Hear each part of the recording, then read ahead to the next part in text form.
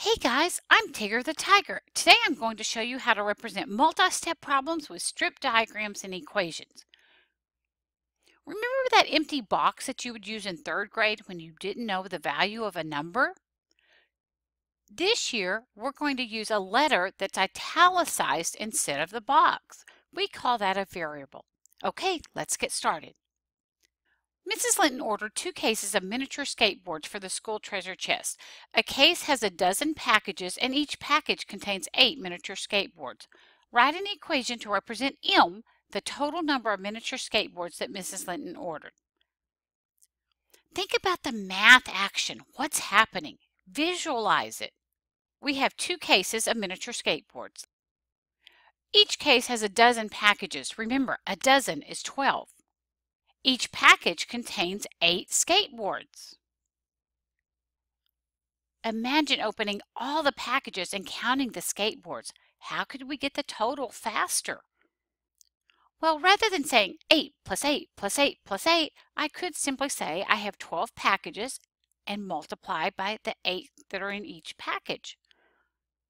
That would give me the total number of skateboards in one case. Then I would multiply that by 2 to get the total number that Mrs. Linton ordered.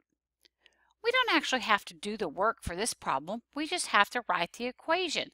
So I'll say M equals 12 times 8 times 2.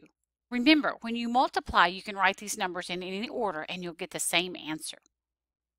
Let's try another problem.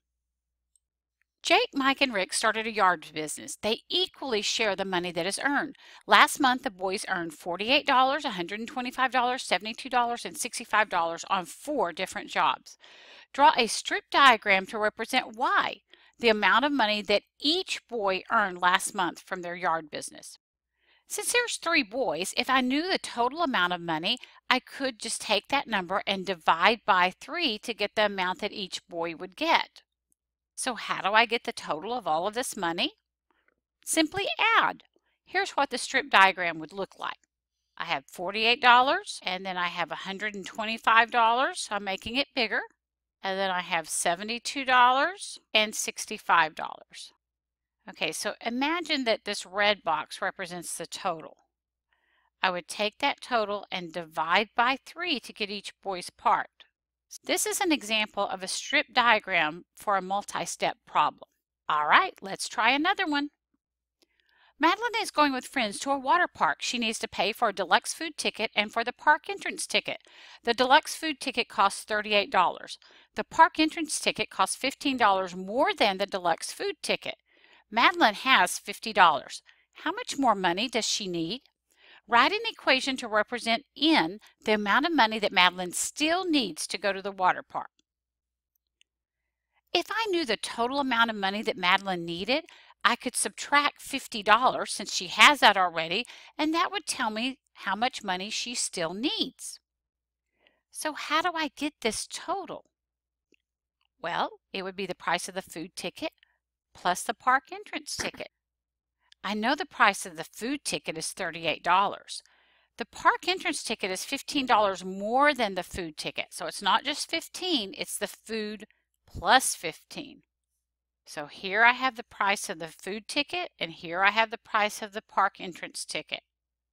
That's the total that she needs. So if I subtract $50, then I'll have what she still needs. Let's look at one more problem. Mrs. Hamlin's class set a goal of 100 cans for the 3-week food drive. The students brought 28 cans the first week. If the students plan to bring in equal number of cans the second week and third week, how can Mrs. Hamlin determine the number of cans needed each week? Draw a strip diagram to represent C, the number of cans that the students need to bring the second week and the third week. Okay, let's think about this problem. The students bring 28 cans the first week. Their goal is 100, so they need to bring some more to make it 100. And let's mark the 100 down. Now they have 2 additional weeks to bring these cans, and they want to bring an equal number each week, so we're going to divide that exactly in 2, and we call this C. So the first week plus the second week plus the third week will equal 100, and the second and the third weeks are the same value. It's your turn to answer some questions.